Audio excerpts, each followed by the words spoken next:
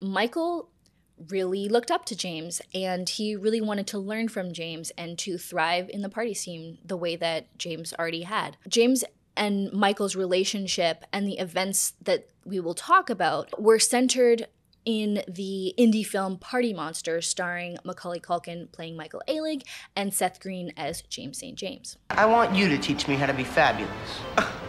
We have nothing in common. We both bite our nails. Please, don't go. I don't have any friends. I just got here. I just got off the bus. The road of excess leads to the palace of wisdom.